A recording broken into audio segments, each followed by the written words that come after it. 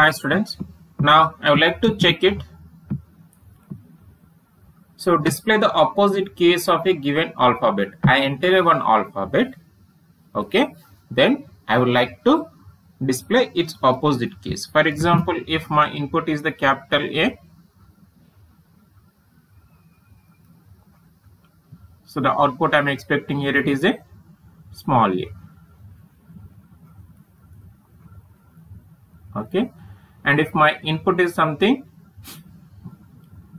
small r, I am expecting the output as capital R symbol. This is my requirement. Okay. So what we need as input, I need a one character. So I declared a variable ch with the data type char. Then see, whenever I use which format specifier I use for the character, I use %c format specifier to read a character.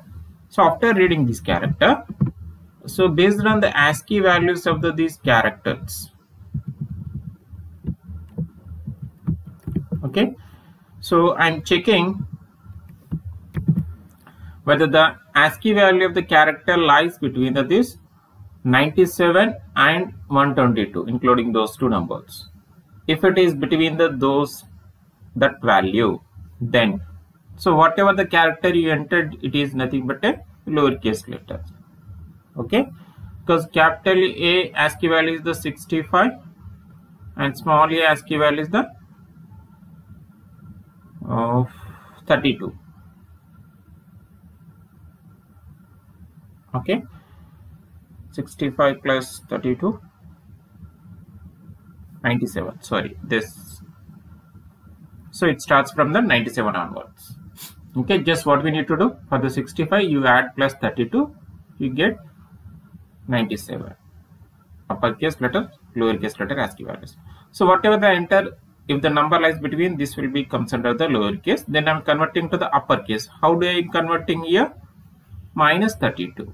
Okay, so 97 minus 32, which gives here 65. Nothing but I get it in the capital character. Okay, uppercase letter.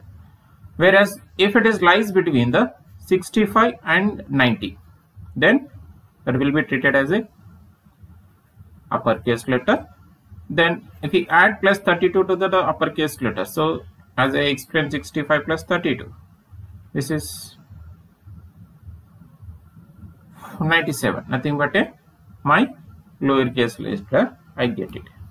Just run and check it whether he is giving the expected result or not.